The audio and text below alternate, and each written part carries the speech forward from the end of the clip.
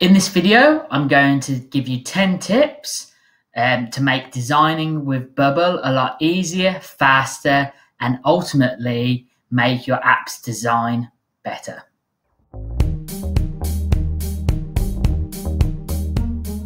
When starting out with Bubble, the design interface can be hard to get to grips with. Compared to other no-code tools like Webflow, the design is less intuitive. But because of the power of the backend and the workflows and the database, it's still an amazing tool to use. Luckily for us, there are some tips and tricks we can do that make designing with Bubble a lot easier.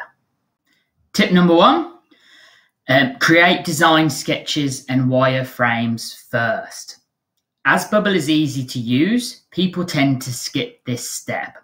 But creating design sketches and wireframes will help you understand the structure and design of your app. Then, when it comes to designing the app on Bubble, you have a clear idea of what you need to do. So step 2, set up the design styles. You want your app's design to be consistent throughout, and the best way to do that is to set up a standard style for all the different elements, from the buttons to the fonts to the groups. And you can edit it all in one place. You can edit it in the style section, or you can edit it within the editor itself. And you can view the style here. You can remove that style, edit it like so, and then create a new style.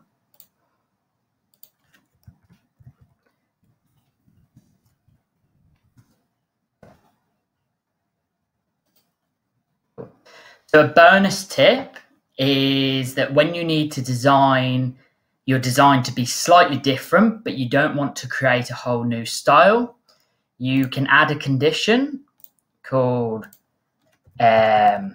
this URL is not empty, and then make the change here.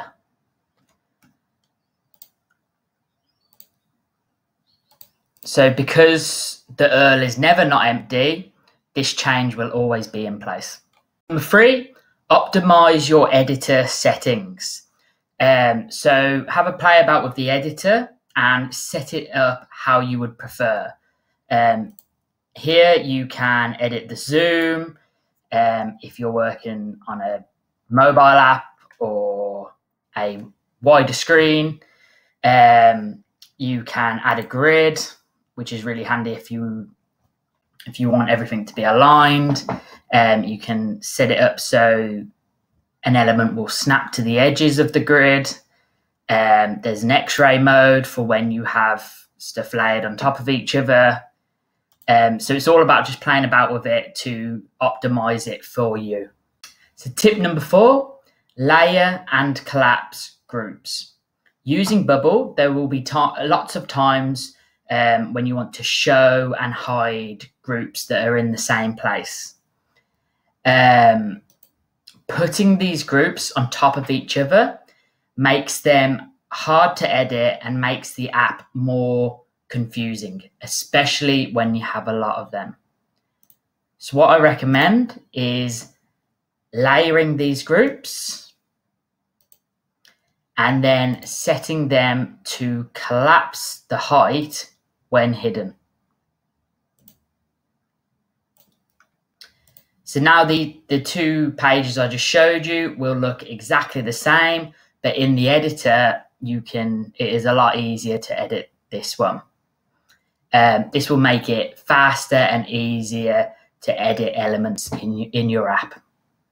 So tip number 5, label elements and groups correctly. So as your app gets larger and more complicated, keeping your app organized and naming everything clearly will help you find elements faster. So your elements tree will be clearer here. And also it'll be easier to find some stuff in the search box at the top. So tip number 6, get used to the responsive editor. Having a responsive design is not just about making it mobile friendly. Your app can be used on any device, all with different screen sizes. So the responsive editor is really good, a really good way to check the design of your app and get it all set up properly. You can change the alignment, hide groups at certain widths, so they only show on mobile. You can change the width and much more. So I just recommend having a play about with it and getting used to it so that your app is responsive and can be used on all screens. So tip number 7, copy and paste groups with similar responsive settings.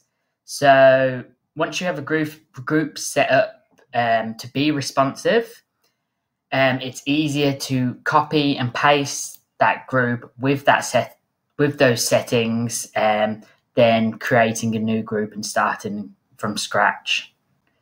This works well for other elements like buttons and text, and just saves you having to do the responsiveness more than once. Tip number 8, use reusable elements. Reusable elements prevent you from having to do a design more than once. They're kept in this separate section where you can edit them, do your design, and it helps keep your design consistent throughout the whole app. Use reusable elements for groups, pop-ups, or any sections that you know you're going to be using multiple times.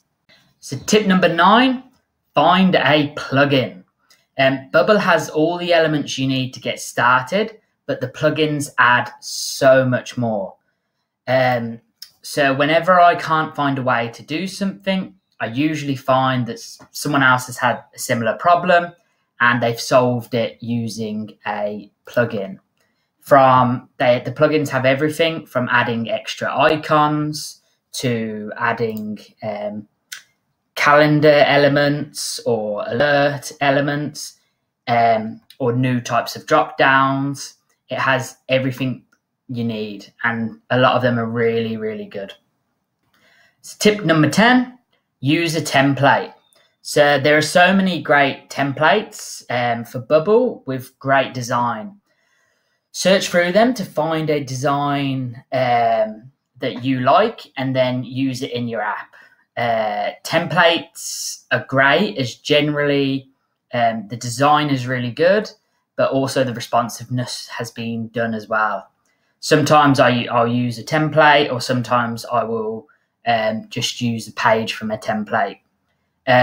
If you do use a template, I recommend taking some time to understand exactly how it works first before changing it for what you need.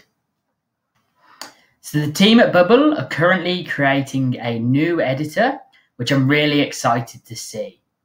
For now, these tips will help you design easier, better, and faster using the current editor.